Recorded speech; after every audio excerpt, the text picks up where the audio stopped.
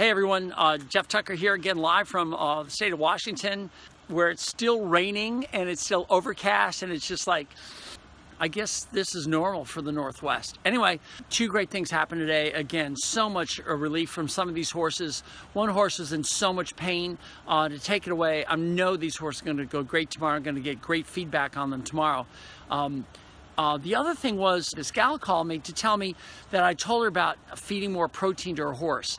And it was really cool because the horse is on death's doorstep, backbone was exposed, lethargic, all sorts of stuff. And I told her about adding protein to the horse. And she said it took about a month and this horse's backbone has come along. You know, the top line's come along. The horse has life, is now running around the paddock, whereas before it was on death's doorstep.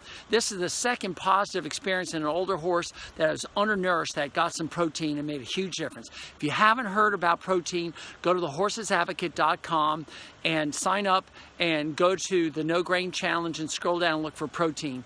I've got to get a link called the horsesadvocate.com/protein. I got to get that up tonight. I think I'll do that. But that was such good news. It's so uplifting to hear some people who are getting such positive results from adding protein to the horse's diet.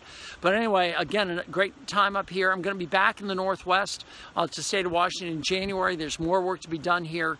So with that, I'm going to leave you. Look how dark it is. It's not even 5 p.m. here. It's crazy. I'm just used to green and sunshine. But I'm going to be back because I love the people here. I love the horses. It's such a great place to be for horses. So that's all I got to say. Talk to you later. Bye.